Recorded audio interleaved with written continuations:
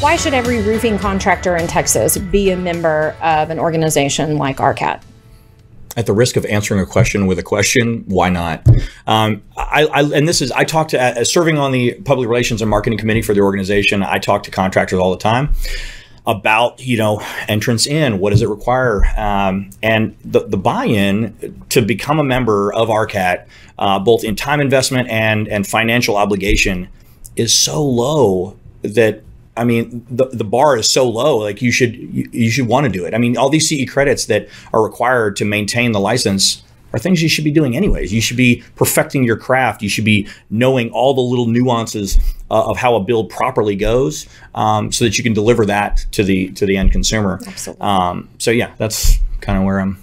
So you mentioned a license, and as we've informed consumers, and it's all over our website and it's everywhere. In the state of Texas, the Texas Department of Licensing and Regulation, or the Texas legislature, does not oversee registration or licensure for roofers in the state of Texas. So RCAT revamped a certification program that's been around since the early 90s, and we call this a license. It is actually recognized by the state, but it is not managed by the state of Texas. It is completely voluntary, but it is a program that we take very seriously, and we tailored around how TDLR themselves would set up the program if they did own and manage it.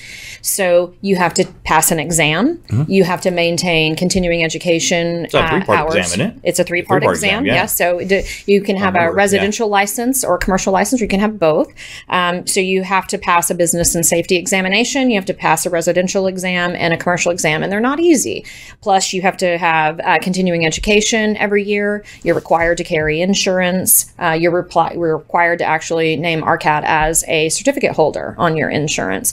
And this is to ensure the public's confidence in who you're hiring. These people have gone out and gone above and beyond what they have to do to give you, the homeowner, an extra layer of protection and assurance that they are getting somebody who's going to take very good care of them.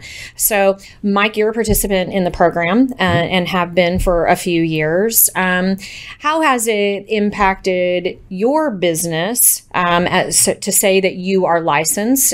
Tell me, how do you feel this really sets you apart out there in a sea of 5,000 roofers, right? A lot of roofers. So to that question, it has definitely helped me 100% in setting myself apart. And when I'm talking to, whether it be homeowners or other contractors, the fact that the RCAT license is a voluntary license, to me, speaks more than if it was a mandatory one. Because if it's voluntary, it means that the people that are bringing that license to you, to the kitchen table, and saying, hey, this is in part why you should trust me with the care of your home. If it was a mandatory deal, then everybody would do whatever they could, scratch, claw, and grab to get there. Whereas if it's voluntary, those people are there because they want to be there, because they want to be on the leading edge of positive change. And if the state level is not going to do it, well, then RCAT's here to do it. Yes, sir. Yes, absolutely. That's a great point. Well, thank you again for your input and being here with us today. We really appreciate your time and your contribution, to the roofing industry in Texas. Awesome.